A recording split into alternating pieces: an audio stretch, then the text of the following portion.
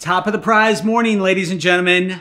Welcome to Prize Fest 2020. This is the Golden Fork Demo Kitchen, and we are going to be doing a free kitchen demo today for breakfast.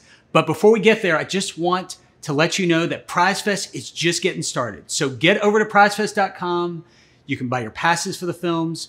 You can buy your passes for the music prize. You can buy your passes for fashion prize. You can even buy more things that are out there, including t-shirts and loot crates and all those cool things we've got there.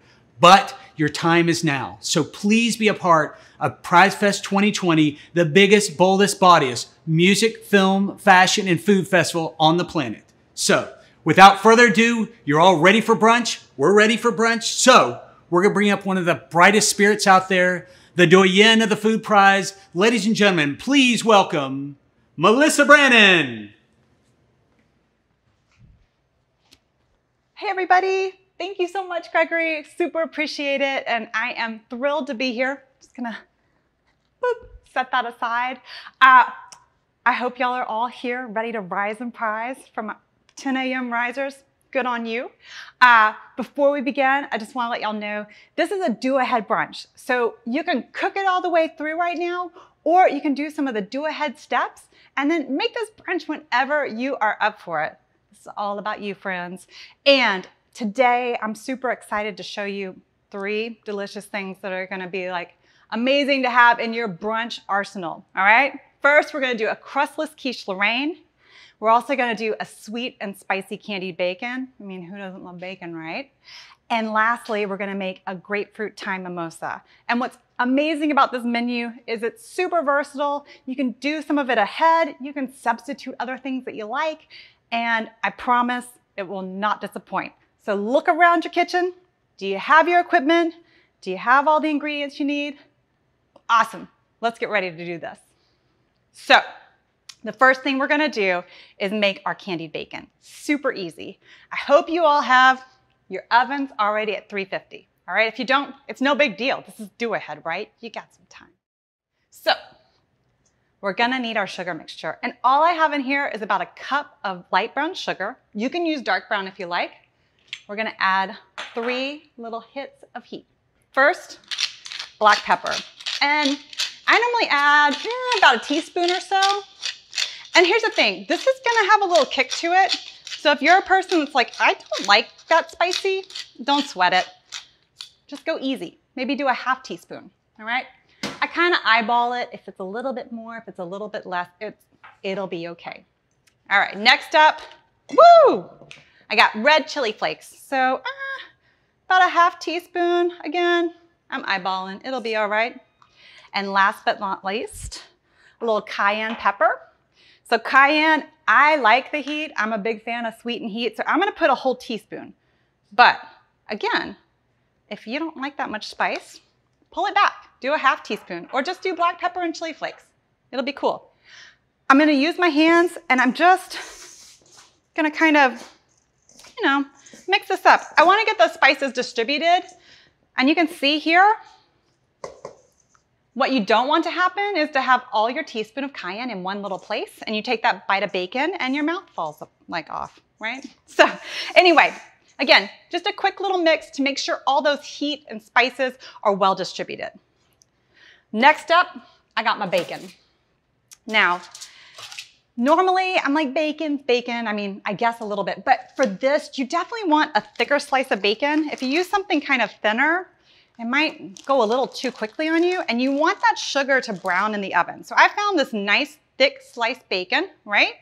And I mean, really, y'all, it's just lining as many pieces as you can get on a pan. I tend to put foil down only because here's what's about to happen. We're gonna have bacon grease everywhere. I mean, it's delicious, but it'll be everywhere. We're gonna have sugar that's gonna caramelize in this pan. So you know, if you do it right in the pan, it's really no problem, but it is gonna be a little bit of a mess. And so for me, it's just one way to make cleanup a little bit easier. I am a big fan of this dish. What I love about it is if you have just a teeny bit of restraint, you have this incredible candied bacon that you can chop up after the fact and also throw in like salads or, you know, just have a snack is also fine. I'm gonna squeeze one more piece on there. This is probably right about a pound. This is a 1.5 pound package. So if you got a pound of bacon, you're good, all right? But again, you wanna make sure it's in one flat single layer, okay? So next up, I got that simple sugar mixture we made, and all we're gonna do, sprinkle it over the top, all right? And the thing is, you wanna make sure everything gets covered. So I'm gonna start by just kinda sprinkling. And then once it's all on there, I use my hands. I'm just gonna kinda slide it across. I'll pack it a little bit. And again, trying to get as much of that bacon covered. Now, I have seen sometimes where people, they'll take it to here, flip over the bacon and put more sugar on. To me, that just feels like a little bit more work than is necessary. And trust me, this is gonna be enough to get you where you need to go, all right? I mean, we're just gonna finish that. Now, if for some reason you feel like you did not have enough sugar and spices on your bacon, just get another half cup, quarter cup of brown sugar, add, you know, pinch of pepper, pinch of cayenne, and throw it on. All right, so here's what we got, guys. You can see most of the bacon's covered. We're in a nice flat line, and now I'm gonna throw this in my 350 oven, okay? So, here we go.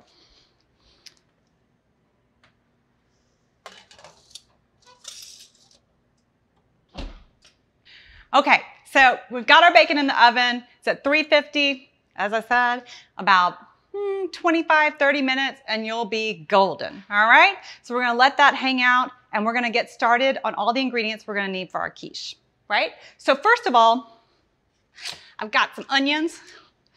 I mean, we're just gonna slice these and caramelize. And actually, you know, while I'm thinking about it, I'm gonna go ahead, and get my pan warming up. And I'm gonna go ahead and even throw a little oil in there. Okay? So while our pan's warming, we're gonna cut our onions. So to slice onions, I'm gonna take off the top part and the bottom part, right? Now you got this nice flat surface. You can let that be nice and flat, gives you some stability. We're gonna cut it right in half, and it makes it super easy to take that peel off, right? All right, so I'm gonna show y'all how I love to slice an onion. Maybe a little bit different than you've seen. So the first thing I do is I'll take off, see, about like a 1/2 inch or so, right? I will take it and put it flat and just slice across. And the reason is you don't really need to have all that. People try and kind of make all those little teeny tiny wedges across. Don't worry about that. We're gonna just go straight up and down, all right? So one, just slicing across. When I get about here and it becomes a little bit wobbly, I go ahead and just let it flip over. Again, you have a nice flat surface again, which gives you that stability, and you just slide right through it, right? There we go. All right, so again, take off that little chunk, put it on its flat side, slice right through it, and then I'll just get these little guys going. And when it gets to the point where it starts getting a little wobbly, I'll just flip it on its flat side and keep going. And look at that, you guys. My pan is probably just about ready to throw these onions in. And what I'm looking for, still a little bit cool, but I'm looking for that oil to kind of slide right across the pan, right? So that's when you can tell it's kind of warmed up. Now for caramelized onions, we don't need this pan to be smoking hot. We don't want to burn them, we want to caramelize them. So you want your pan kind of a medium heat where you can kind of let these onions slowly cook. It's going to caramelize the natural sugars in them. We're going to transform these. I think, you know, that's good. Just a little baby sizzle. We don't need to go crazy, all right? I'm going to do 1 onion, which is plenty for your quiche, but pro tip, a lot of times when I'm caramelizing onions, I'll go ahead and do a second one just because it's always great to have caramelized onions around the house. They're delicious. They add so much. You can put them in your salads. You can put them on sandwiches or burgers. I don't know, put them in egg dishes like today, or quiche, right? And that's it. So with my onions, we've got oil in there. I'm just gonna give these, woo, lost one, that's all right. A little quick toss so they're all covered in oil, right? Some salt and some pepper. And we're just gonna let these go. They shouldn't, think about caramelized onions, it takes a little bit time. So these will probably wanna give them about 10 to 15 minutes. And as they cook, we'll prep the rest of our ingredients, all right? So next up, I got a little ham steak, right? So these are just a boneless ham steak, which you can find at the grocery store. If you don't see them around, you can also go to the deli counter, find your favorite ham that you like to make sandwiches with or what have you, and just tell them, hey, give me a nice like 1/4 inch thick slice of ham. And a couple of those are gonna be perfect for you, right?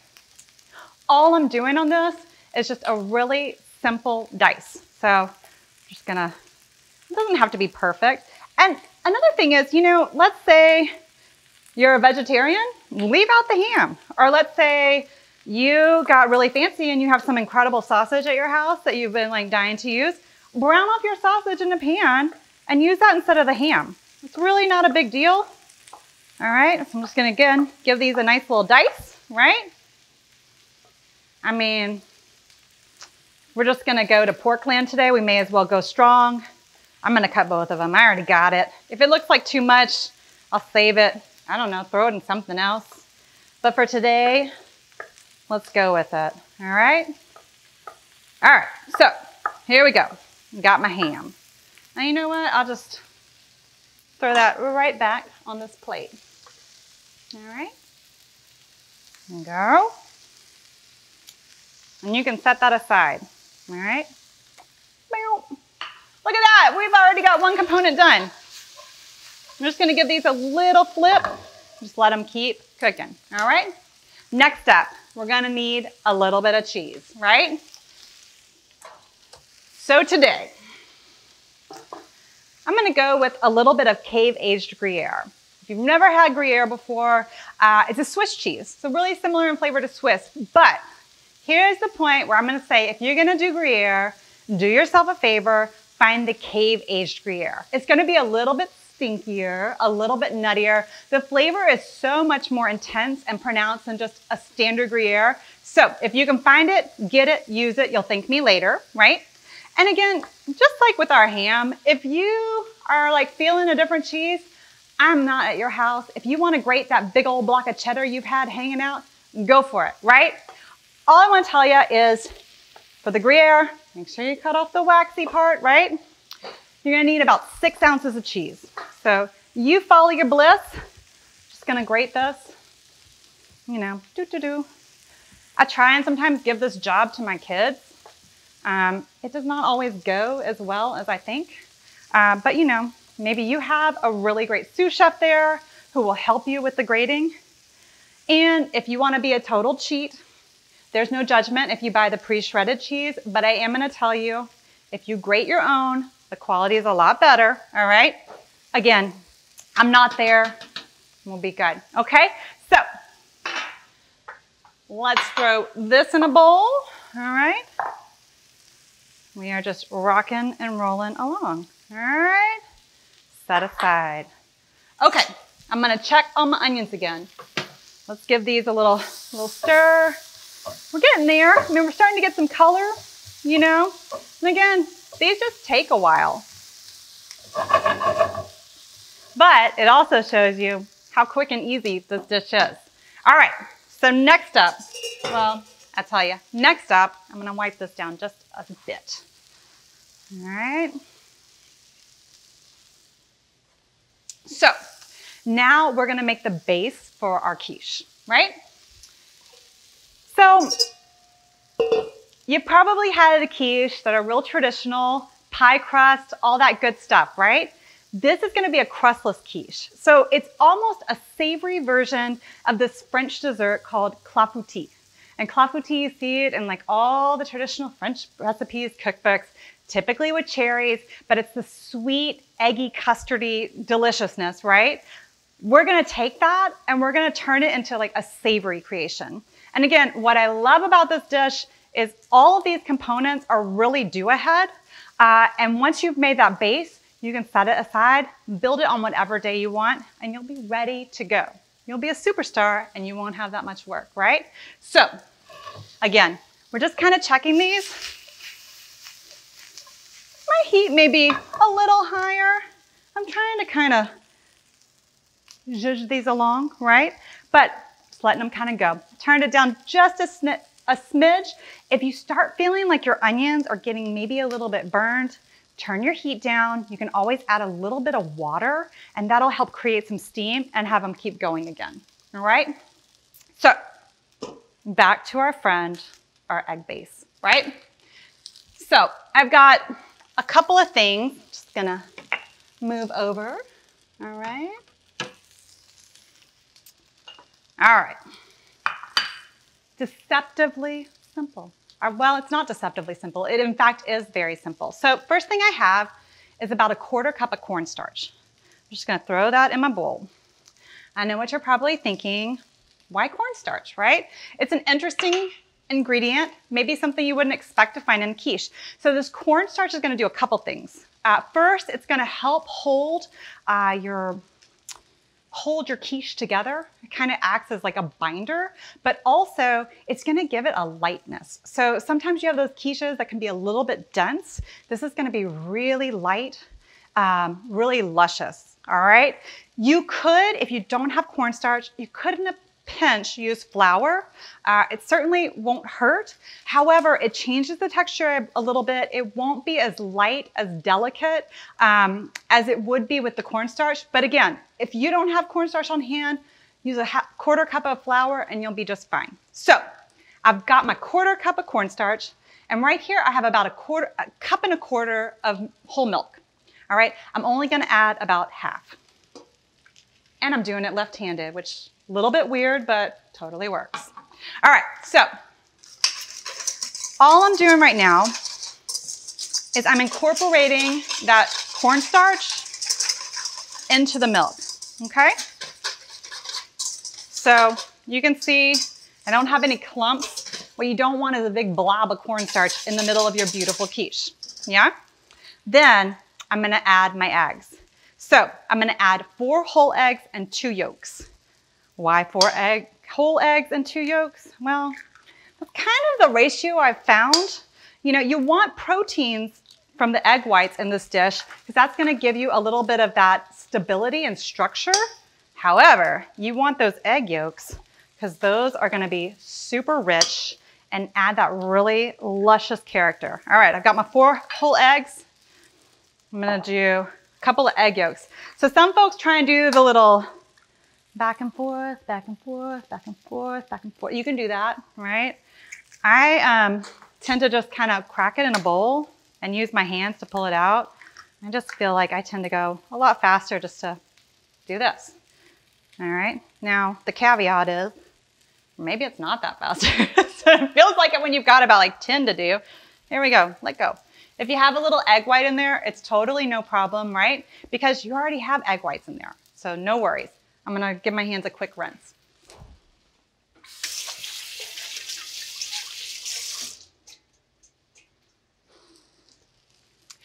Okay, while I'm here, before I go any further, again, just checking on my onions and give them a little stir. I'm gonna keep letting these babies cook, all right? And I think what I may do is just give them a little more touch of oil. All right. Okay, so we're coming back to our egg base. So at this point, I've got the cornstarch, I've got half the milk, I've got some eggs, 4 whole, 2 yolk. I'm just gonna start whisking. And all I'm doing right now is trying to incorporate these eggs into the dish. I don't wanna see any big streaks of yolk. I don't wanna see a big blob of egg white, all right? I'm gonna go ahead, whoop. Here are my friends over here. Hey, back to our friend cayenne. About a teaspoon of salt, okay? And then pinch of cayenne. So I'm gonna One time I just decided that for a pinch, I just kind of hit it like that and the entire jar fell in. So try to go in my hand from now on. All right, so giving this again a little stir. And last but not least, we're gonna add the rest of that milk.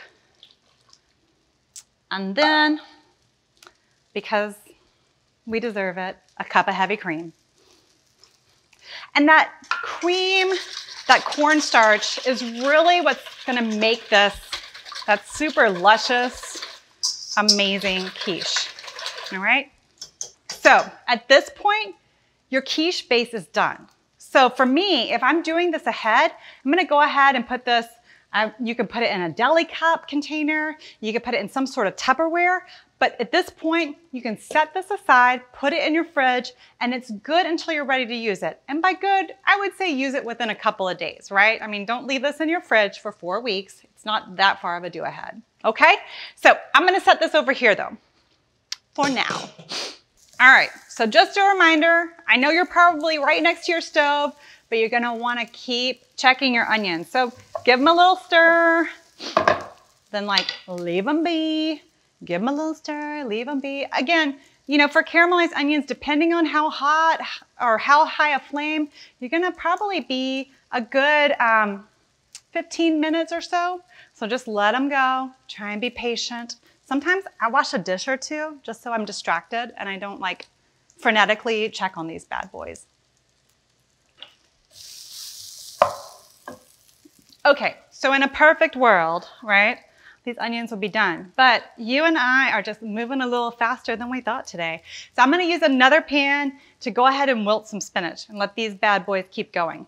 Here's the thing though, if you're doing this at home, maybe you're going a little slower or maybe you have caramelized onions already in your fridge because you're in the know, just use the same pan. It's certainly not gonna hurt. But again, we're gonna keep this train rolling. So, I've got another pan right here. I'm gonna get this pan going nice and hot. And today I have some baby spinach that I'm gonna wilt. Again, this is not something that you have to put in. I mean, if you are afraid of green things, that's all right. Don't include it. But I love to find ways to include just a little bit of vegetable. It makes me feel better when I'm being really decadent and eating eggs, cream, ham, cheese, and of course, you know, a big pile of bacon, right? So I'm letting this pan get hot. All right, I'm gonna go ahead, it's been driving me crazy. I'm gonna go ahead and throw a little bit of canola oil in here, but you could use olive oil, whatever you have on hand, and just letting that heat up. Now for wilting my spinach, I'll go ahead and get this pretty hot. It doesn't have to be like a slow and low like our onions. Just look at that, they're finally starting to cooperate, right? All right, so letting this warm up.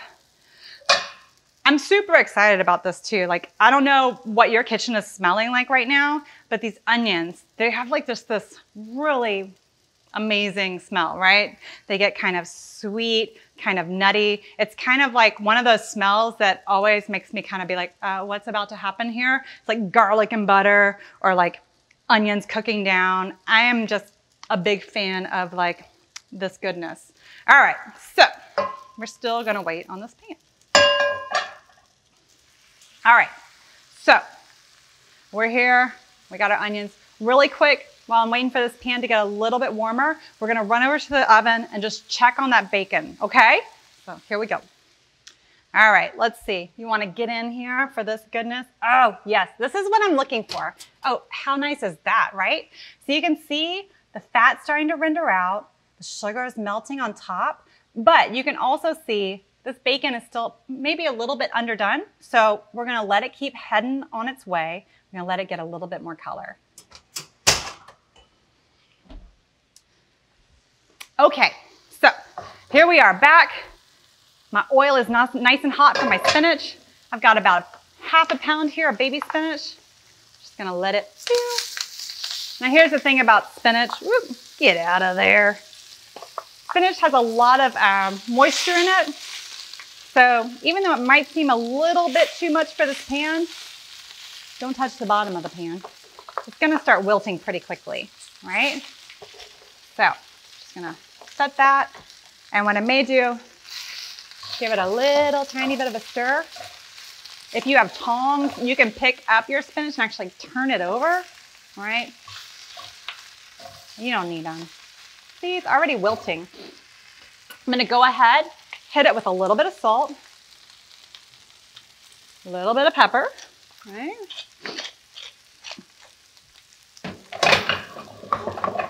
And now that it's started to wilt, I'm gonna give it a little stir. You can see this really doesn't take too long, and I'll go ahead and add the rest. All right.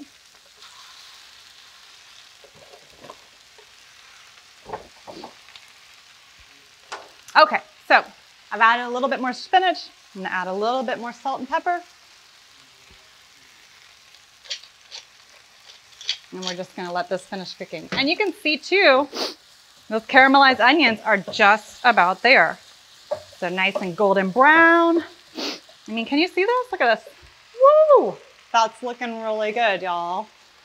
All right, back to my spinach down here. Looking good and wilted. Woo. And keep turning it. As the spinach cooking, it's releasing a lot of moisture, and that moisture it release actually helps steam and cook it. So wilted spinach super fast. Now, if you are like one of those people, you can see we've got these little stems on our spinach, right? You can sit and pick them all off, but for me, it just seems a little bit overkill. It's baby spinach, so it's already gonna be pretty tender. And at this point, I mean, our spinach is really about there. You can see most of that spinach is cooked. It's softened. I say we just turn that heat off. All right. And also, I'm pretty good with where these onions are at this point. So I'm gonna turn the heat off of these as well. All right. Now, for the spinach, here's one important part. As you can see, probably already see all that liquid hanging out down there, all right?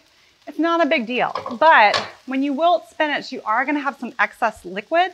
So what I like to do is I'll put the spinach in a bowl, press off some of that liquid, or even in the pan. I'll show you guys in a bowl. I think it'll be easier to see, right? So,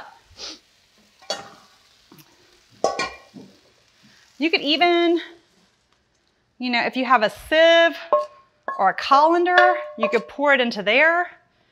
It's not necessary, but again, sometimes I'll just take my spatula, just pour off that excess liquid, yeah?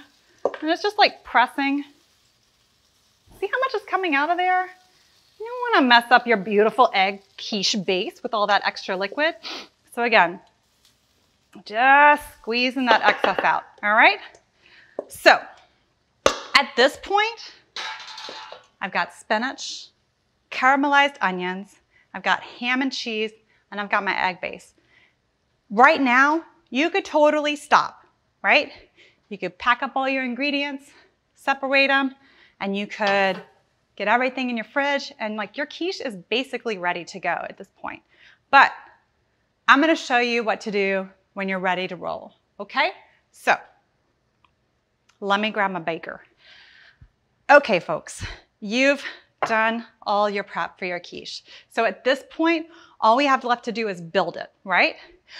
So this is basically a 2.5 quart baker. And if you look on the bottom of your baking dishes, a lot of times it'll tell you the volume of it.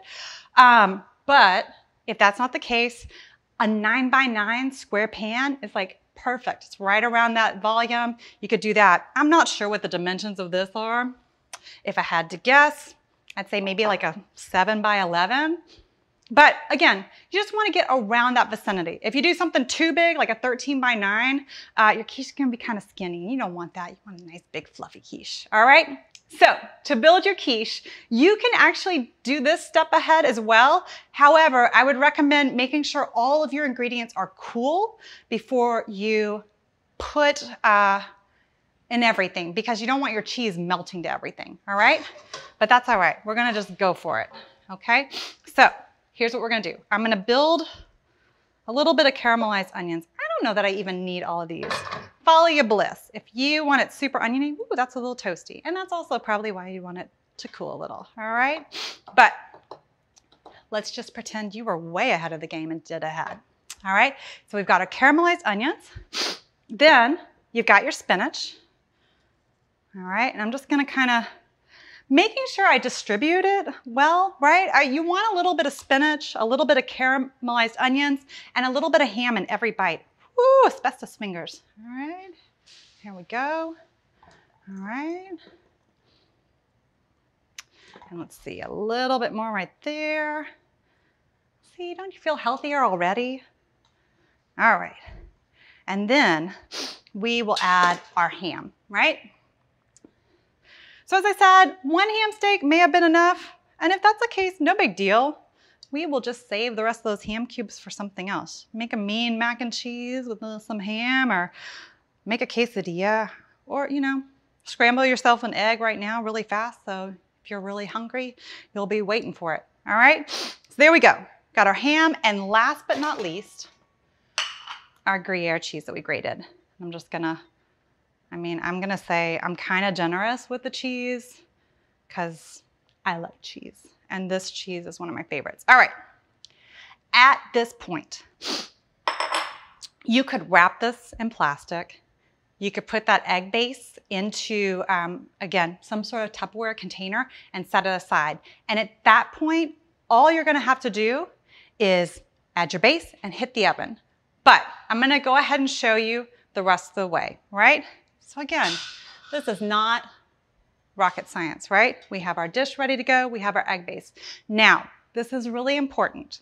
If you are making your egg base ahead of time and you've had it in the fridge for a day or two, I want you to make sure that you look at the bottom of whatever container you have. Sometimes that cornstarch will kind of fall to the bottom. It's no big deal, but you want to take a fork, kind of stir it up and make sure that cornstarch gets reincorporated into your base so that you don't lose that fluffy incorporation, right? You want that cornstarch distributed because that's what's going to make everything kind of bind together and give you that really light, luscious deliciousness. Okay, so here we go. I'm going to give it a quick whisk just in case. All right, and then we are going to pour this over. Boop. And at this point, ooh, our quiche is ready to go in the oven as well, right? So, really quickly, I'm gonna also check on that bacon, right? If you're at home, you're making that bacon, you're smelling it. So let's see how it's doing, okay? Here we go. All right, so again, ooh, yes. This, my friends, that is looking just about right. And you can tell everything's kind of rendered out. We're not getting too dark. Everything's kind of opaque. We're getting a nice color. If you are a person that likes your bacon a little bit darker, right? Like maybe you like kind of well done bacon, it's cool. Give it like another couple of minutes. For me, this is just kind of right spot on. So we're gonna go ahead and pull it, okay?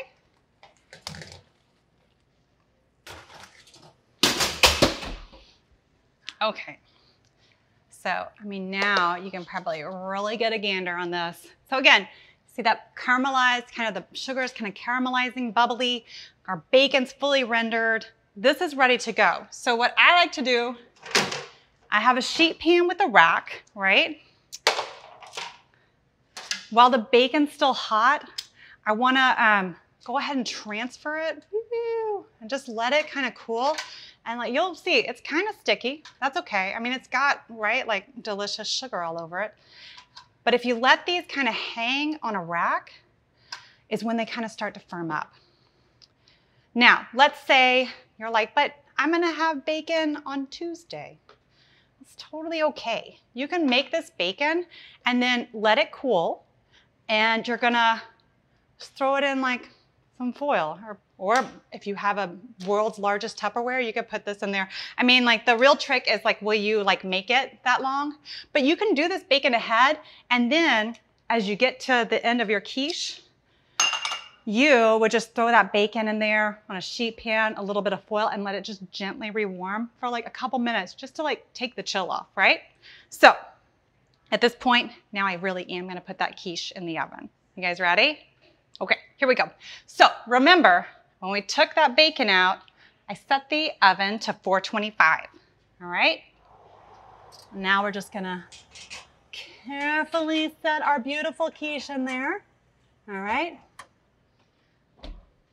Close the door, and at 425, you're looking at about 25 to 30 minutes, okay? So really quickly, y'all are gonna have to bear with me. I've gotta clear this or like my brain might explode, right? So one thing you can always be doing in your kitchen is clearing. It's always nice to have that nice big stove because then everything. All right, perfect.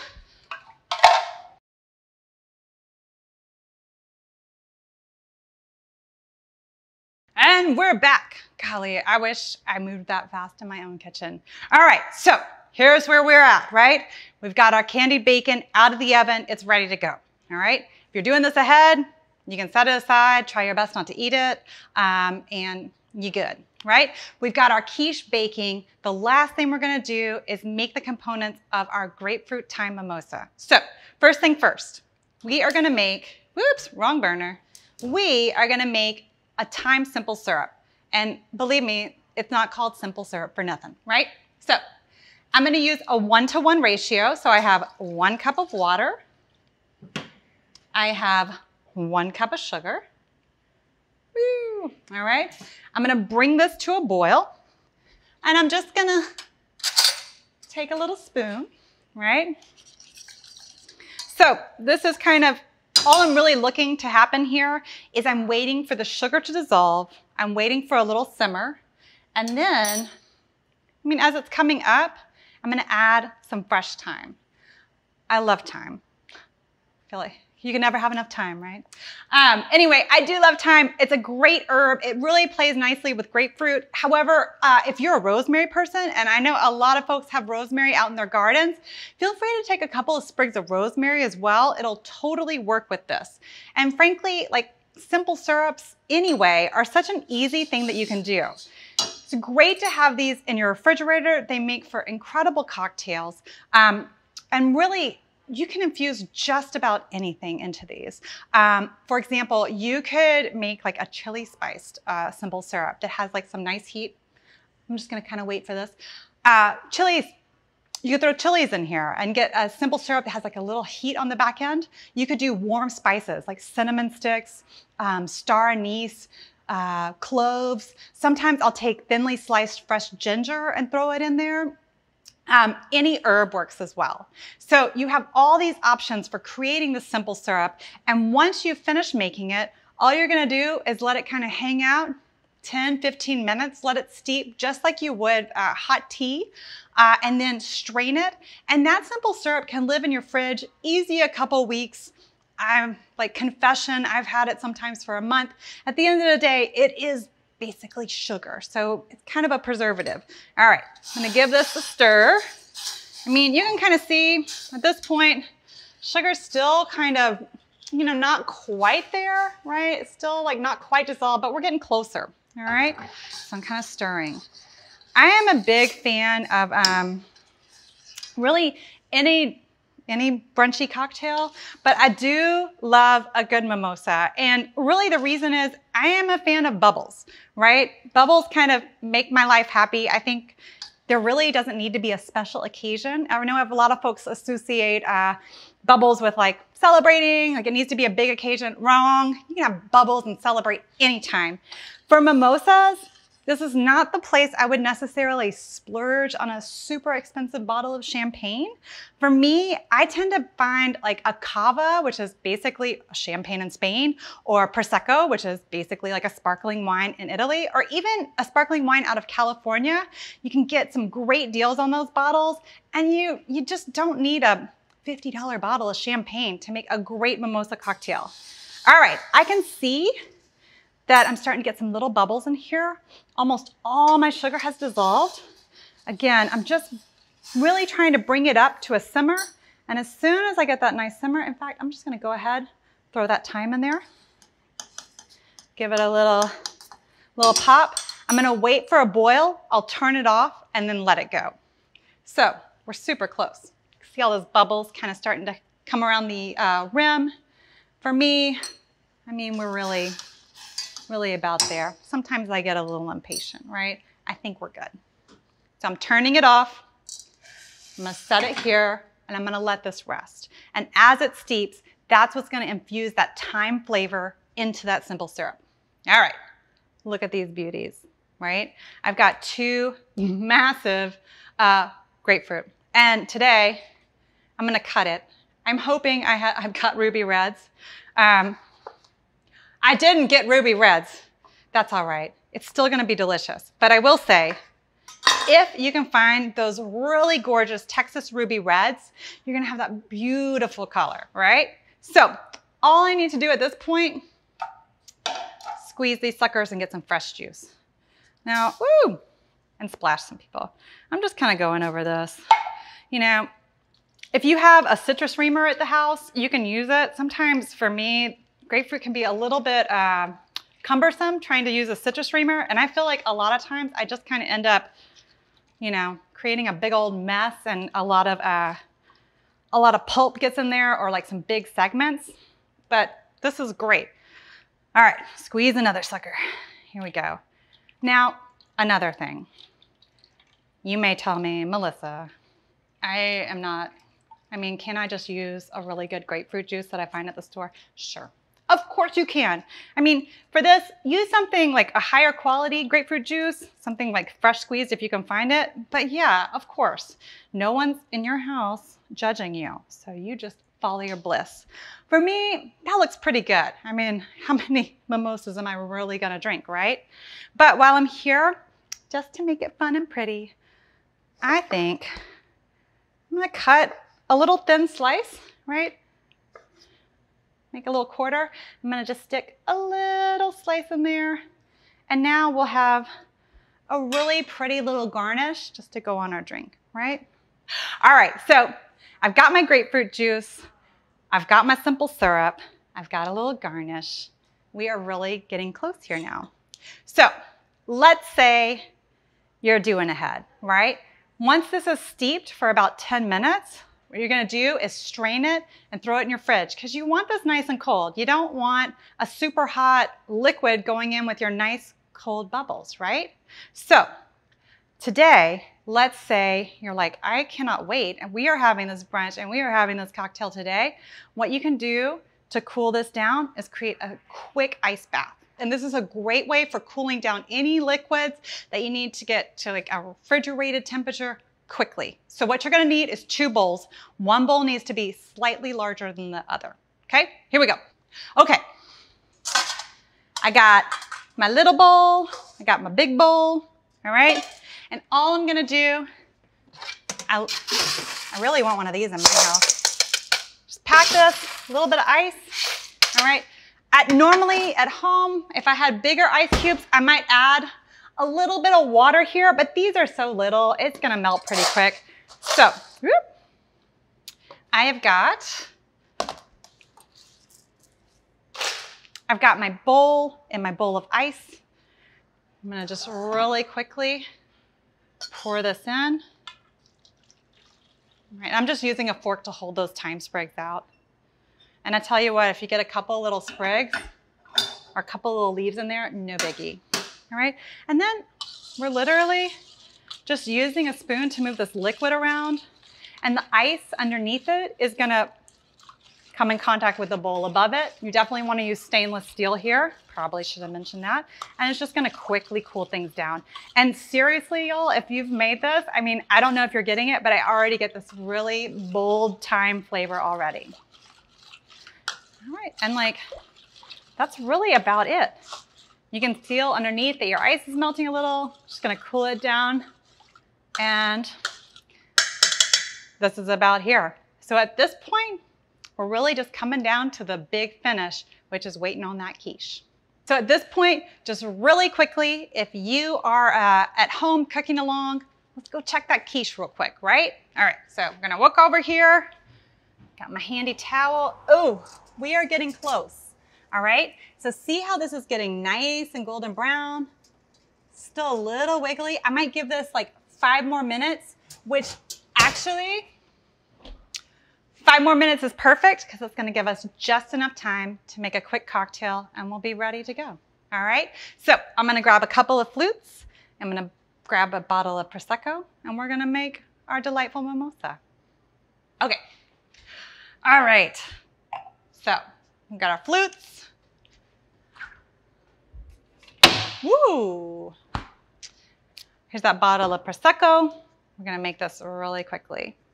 Just looking for that tab. All right, so popping open.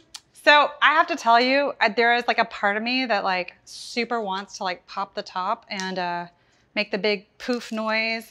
But 2 things. 1, I don't want to break things in the Golden Fork demo kitchen. If you're at home, pop away.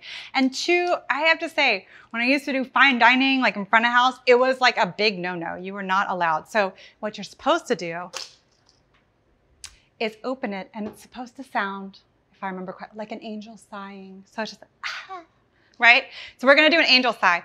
And all that's gonna do, just twist in the top, you're gonna angle it to the side, slow, and you can feel it kind of starting to come. I'm like nervous, it's gonna come out wrong. There we go. Ooh, I can feel it. So much suspense.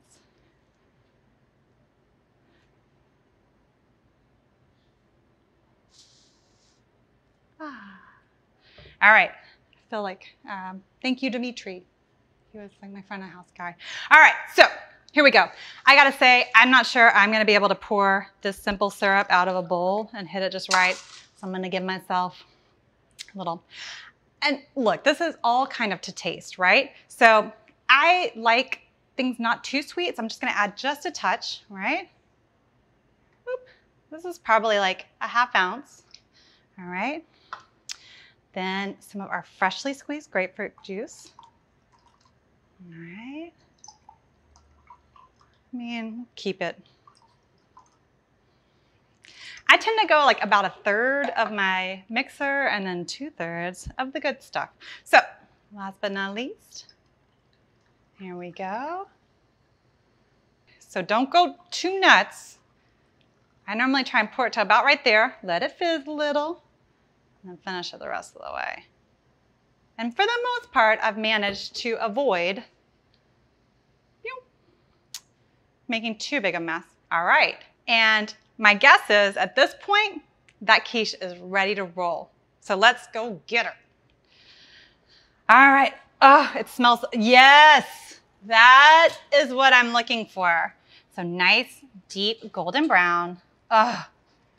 If y'all do not have this ready at your house, holy moly, it smells so good. That is kind of heavy too. You may want to have an extra napkin ready. I'm just gonna set him right here, all right? So let's get a look. I'm gonna close that. Whew. All right, I'm gonna bring this in close. Let me see.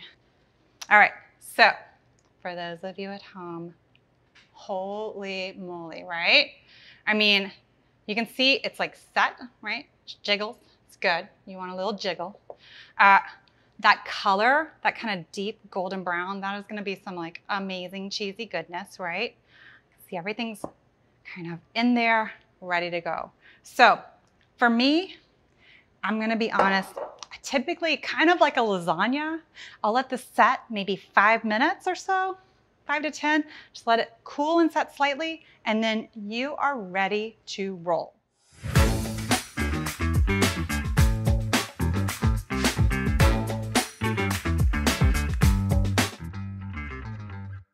I mean, y'all, check this out, right? We've got our incredible quiche. Again, give it like 5 to 10 minutes just to kind of set up. As soon as it gets out of the oven, it's gonna be perfect. We've got our candied bacon. If you've been good enough not to eat it yet, you should have quite a bit here, right? And of course, our grapefruit mimosa. So now you have your official Prize Fest 2020 brunch. And here's the thing, guys, we are just getting started with Prize Fest. We've got Josh Harmon doing his cook along tonight for Food Prize, Josh Bonet on Thursday. We've got Tristan Epps coming here on Saturday of next week. You've got a whole week to get all that film watching in. Don't forget about Fashion Prize on Friday night, Music Prize next Saturday. I mean, we are just getting started, and this is the fuel you're gonna need. It's gonna be amazing, and you can just nibble all week if you haven't eaten it already. All right, with that, you have your official Prize Fest brunch. Do it at your leisure. I mean, and I'm here to tell you, this even microwave's easy. So you can rewarm your bacon, throw that in the microwave. You got brunch for days, really, if you play your cards right. And with that, I don't think there's anything else to say except Viva la Prize Fest! I'll see you guys at HQ soon, and I'm bringing that bacon.